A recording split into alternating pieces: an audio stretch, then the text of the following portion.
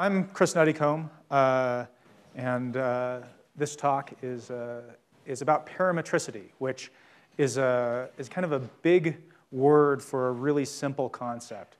And so just a little bit about me to start with. So I've come to functional programming for over kind of a long road.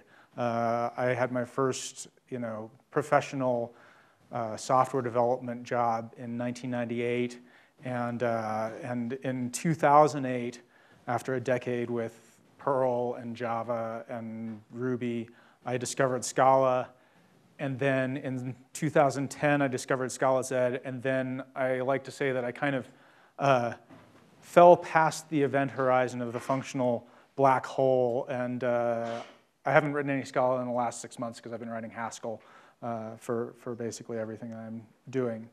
But I've had the really good fortune to lead a few top-notch Scala development teams over time, and I think that's given me a sort of a unique perspective on coming to functional programming.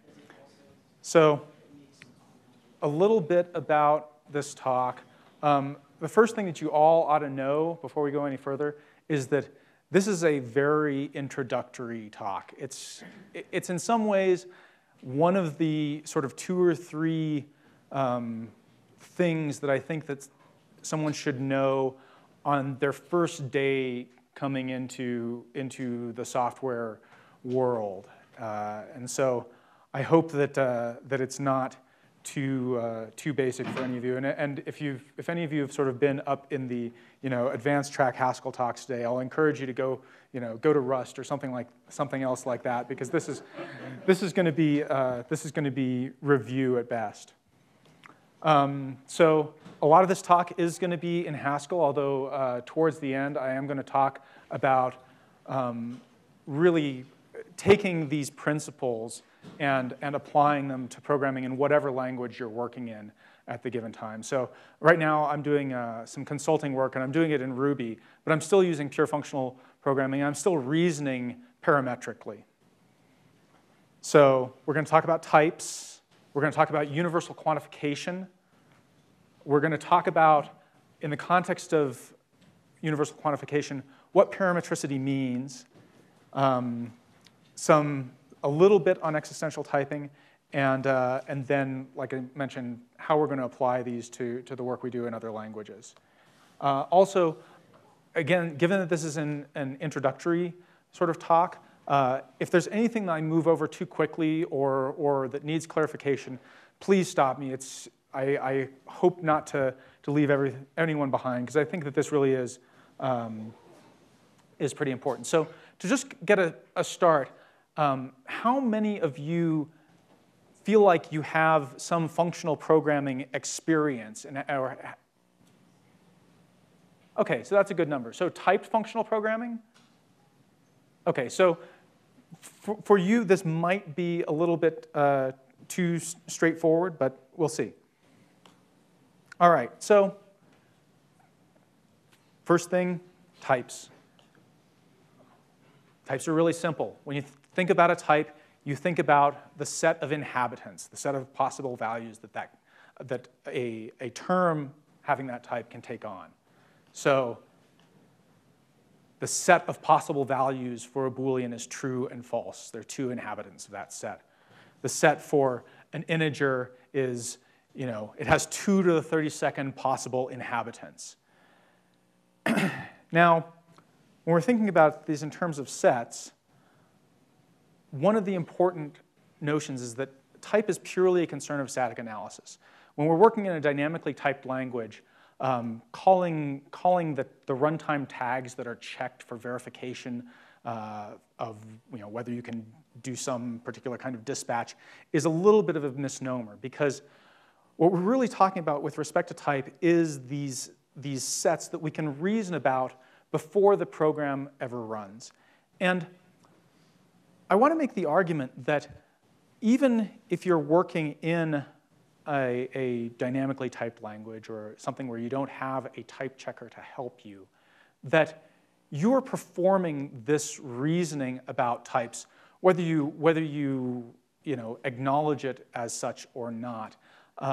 Even if you're working in the most fantastically duck-typed metaprogram fashion, at the end of the day, you always come back to this notion that I can call this function, give it this argument, and it will perform some operation.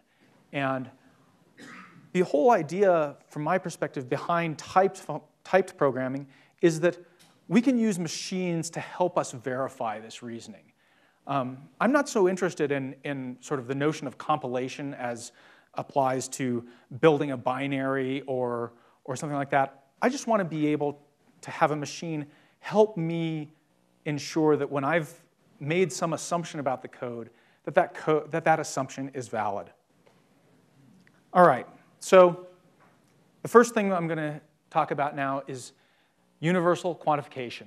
And I'm using the Unicode for all just because, especially as you start to read the functional programming literature, a lot of stuff has mathematical notation. I think it's useful to just get used to seeing this simple symbol and thinking about what it means without additional crutches. If we get used to using it in our programming language, then when we go and read some paper, then it's easy to translate. And I think it's less so when a lot of the time, especially in unityped or dynamic languages, we tend to do a lot of our reasoning based upon what things are named. But what universal quantification allows us to do is to escape that dependency on naming. So here we have the identity function, right? And for all a, we get this function from a to a, right? So the for all, we already said that a type is a set of possible values. So a type variable, something that is declared by this for all expression, that's a set of such sets. So that is the set of all possible types. So we know really nothing about what that type is.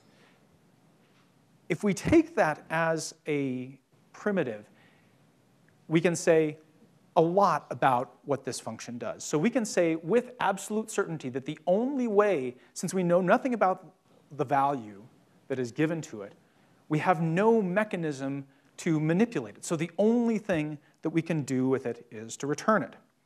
All right?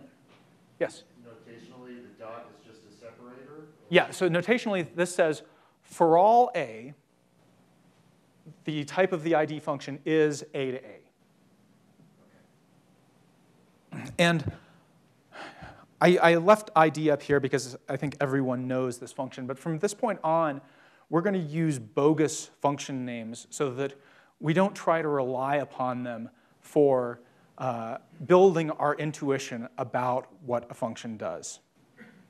All right, so we're going to go back in time a little bit, quite a ways back in time. I was, I was 13 when this paper came out. But Wadler said, write down the definition of a polymorphic function. A polymorphic function is one where its type parameters are universally quantified. Tell me its type, but be careful not to let me see the function's definition. And I will tell you a theorem that this function satisfies. All right, so let's see some examples of what we can do with this. This paper, which is called, oh, I don't remember exactly. Theorems for free, thank you. It is an excellent paper. I'm not going to be presenting the actual derivation in this talk because, again, it's a 101 level, and I want to focus more on the application that we make of this result on a day-to-day basis. All right, so first simple example. Can someone give me a theorem as to what this thing is doing? The output value must be one of the input values, right? there's no, even though this looks kind of like a function that could maybe combine things or whatnot, we don't have enough information about what A is to say that there is a way to combine an A with another A. And so this not only can it only pick one of the input values to return, but it always has to pick the same one. There's nothing that it can dispatch on to make a choice between them. All right? So here's another simple example. This one in some ways is even simpler. The value returned is always the first argument, and the second argument is ignored entirely. So what's the name of this function? All right, great. This is just the first function, right? You pull the first element out of a tuple and return it, and you ignore the other argument. All right. Now, these have all been obvious theorems where there's only one solution. But there are some situations where even though we might have something that looks very familiar, what's this function signature? Yeah, this says, given a function from A to B, I'll take an array or a list of A's and produce a list of B's. And naively, we might think, well, this is fmap. We can say, at very least, I think the strongest thing we can say is that every value in the output is obtained by applying the function provided to a member of the input. But list is not abstracted here, and it gives us too much information. And as a consequence, what we thought was fmap may not be. And what I wanted to point out here is really that this result, where all that we're doing is we're picking off the head if there is one and applying the function rather than applying it throughout the list, this is caused by even as simple a data structure as list is. It gives us more information than is really usable in terms of reasoning. It creates an infinite set of possibilities for things that we have to consider when we're trying to reason about this code. Could you just read through that definition for ASDF and say what it's... This one here? Yeah, fully. Yeah, the one on the top. OK, so that says for all A and B, for all types A and B, so A is some arbitrary type, B is some other arbitrary type. We know nothing about either one of them. Given a function from A to B, so just something that converts an A to a B, that's all that we know that we can do is make that conversion. Then, and given a list of A values, I can produce a list of B values. Now, in JavaScript, you would think, oh, well, this is map or for each or whatever it's called. But here, because it's list, we're able to deconstruct it, and we're able to do something somewhat unexpected. We don't have anything constraining us in this context. All right, and the problem is that when we get list, we have this whole variety of things that we could be doing with it. But let's say that this ASDF function is what we have, and that assuming that it's obeying the typical signature of map, that we want to reuse it. Well, so we're gonna assume that it's fmap, and we're gonna write this function based upon lists. And since we have ASDF, we'll just use ASDF in its implementation. So first is a point-free version, or the commented outline is just a point-free version of the line above it. But here we're saying, OK, I'm going to take a list of tuples of, again, undetermined types, and I'm going to return just the first elements. Now, we're trying to get some code reuse here by reusing our ASDF function. But we've done two things here. By using ASDF, we've made it excessively restrictive for the caller of our first function, that they can only provide us with a list. And we've been, like we saw, ASDF is actually broken under the hood. We've been excessively permissive with the implementer who could use any list function that they want because they have that extra information. So what we need to do is we need to, again, universally quantify, and instead of using the list type constructor, use another type constructor to restrict the information that we have available. I just use the term type constructors. Is there anybody, is that a term that people know? Or if you don't know that term, raise your hand.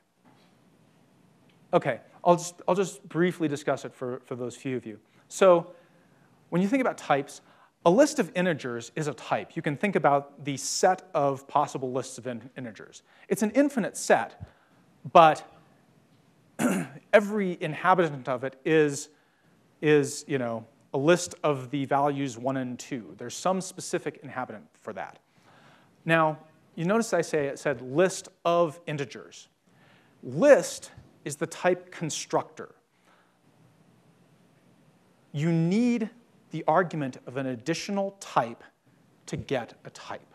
So when I say list of integers, I want to talk just about lists without talking about what's in them. The type constructor here is applied to, for example, A and B, or a tuple of A and B in this context. But if we want to abstract over it so that we don't have to be concerned with lists, we're going to have to do something else.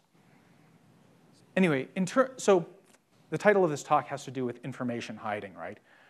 We want to hide the information that we're working with a list. And so the answer here is type class. I'm going to have to speed up a little bit, because even though I thought this was a short talk, it's going to be longer than I expected. All right, so I talked about type constructors a moment ago. So here you can see this FA. That's saying some arbitrary F. We're going to choose the type list to create an instance of this functor type class. And now the implementation of the functor type class, it could have the same problems as the just bare ASDF function that we were talking about. However, functors are, a type class instance is universal within the context of an application. There's only one instance for functor of list within the universe. And what we want to be able to do is we want to be able to apply some laws to constrain us so that we can't do the kinds of abusive things that we can do when we're just defining an ordinary function. So here is our refactored firsts that are depending upon, we're now universally quantifying our f, but we're putting a constraint in place that we have a functor for f. Now, contrast this to the case where we had a list. In the case of list, we had a whole slew of functions. Because we've qualified by just functor, we know that the only function that we can apply is fmap. All right, so here's. Sorry, you can define functor? Oh, that was right here. Oh, so functor, again, it's the same type signature as our ASDF, but instead of having the concrete list type constructor, we've used this abstract f type constructor, which we can instantiate to list, but we can also instantiate it to maybe, and we can also instantiate it to IO, and we can also instantiate it to, par, and whatever other things that we want. So now, when we write firsts, we can be sure that we can use anything that satisfies this constraint, and as the user, as the consumer of the firsts type, we now know a lot more about what the implementation of this function cannot do. And this is the essence of information hiding, is excluding possibilities from, as far as what the implementation can, what operations it can perform, so that we can reason about the code. All right, so I'm going to actually skip past this because this is another sort of similar example, and there are a couple more things I want to get onto later. All right, I'm going to go back to functor for a second. Ideally, what we want to be able to do, and this is something that I was talking to Brian McKenna earlier, who gave the Idris talk yesterday, and he said, oh yeah, in Idris we can do this. We can actually put in place laws and say that any instance of this class functor must obey these laws. When we have that level of power, then we actually have the ability to really reason that, for example, you can't do the thing that I did earlier where I omitted a bunch of values from the input. All right, so here's an example that we can do in Haskell. This is using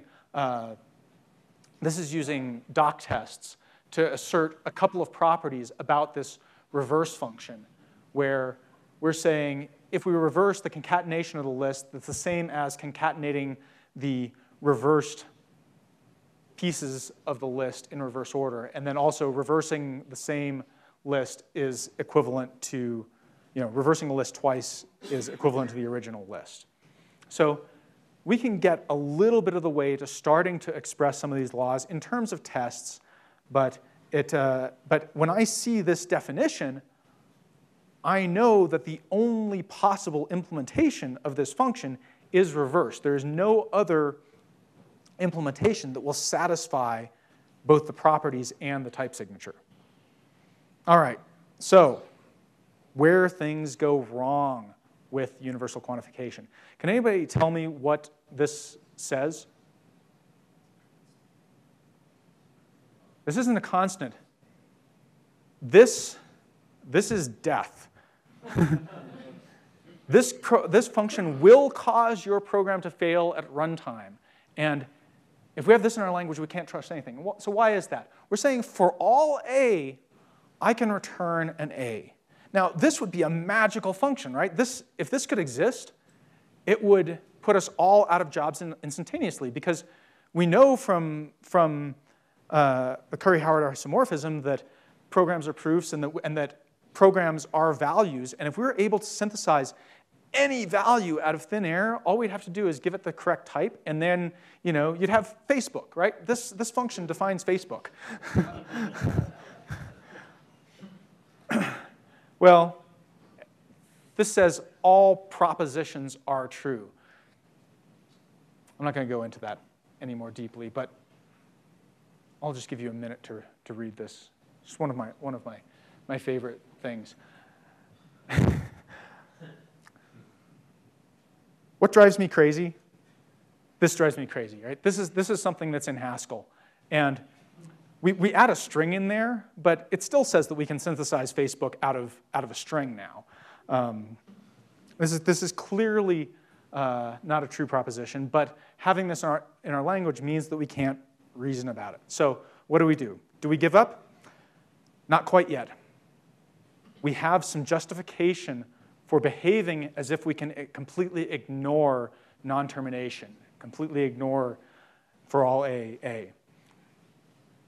This is a recent paper that has a really interesting result, that you can define a total language, and if you can reason about a function in that total language, that reasoning carries over even when you're working in a language that has non-termination and bottoms. All right, so let's look at some of the common things in our languages that are broken, and that we can tell clearly from the type signature that if we use this function, the head function within Prelude, it's going to fail my program at runtime, right? Or I have to personally know in my head about some state that the compiler can't know about in order to use this, right? Same thing here. We have all of these functions in the standard library in what is ostensibly the most widely used or one of the most widely used of the strongly typed functional languages, and they're all just broken. But we can see that they're broken. The important piece there is that we can look at the type, and we can know that if I call this function, I might blow up here. I might just fail in an uncontrolled fashion. Yeah?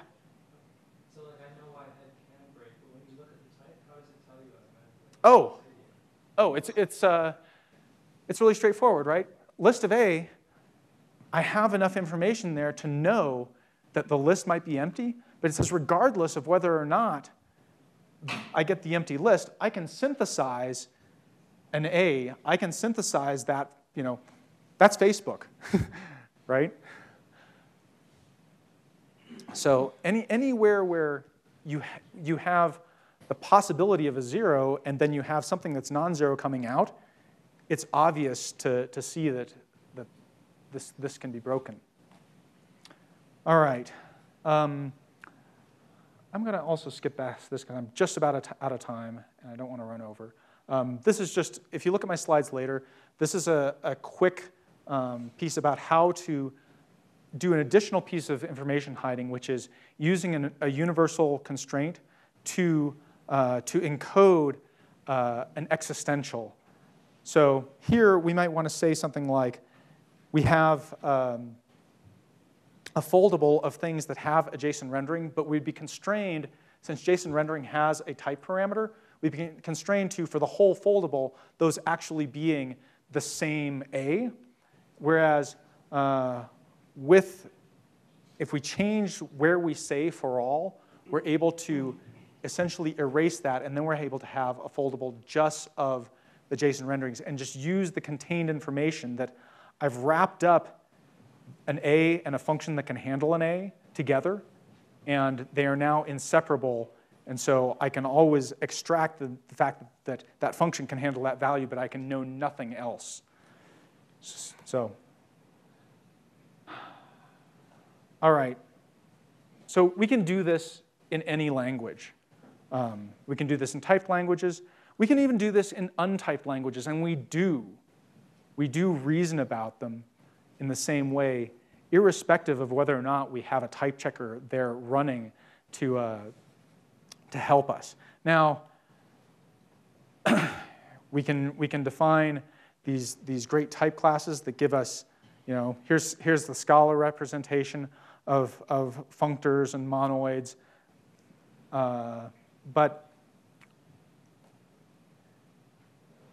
and even in Java, we can do monoids, but functors now, we're out of luck, because we don't have any way in Java of representing type constructors. And we now have to descend to doing a bunch of operations in some known type constructor and then lifting back into the type that we're interested in.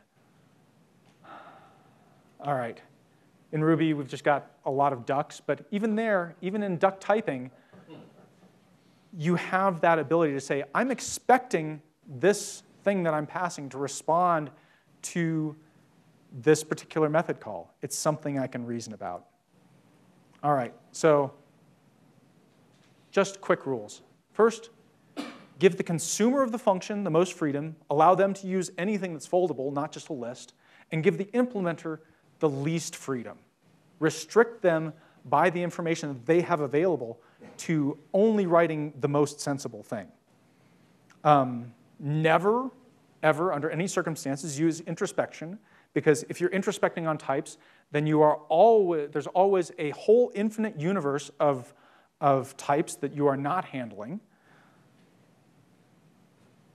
This is also the reason why type erasure is a good thing. There are lots of folks who sort of complain about Java that the parametric types are erased when you get to the bytecode. This is actually great because it prevents us from doing awful things by introspecting on those parametric types.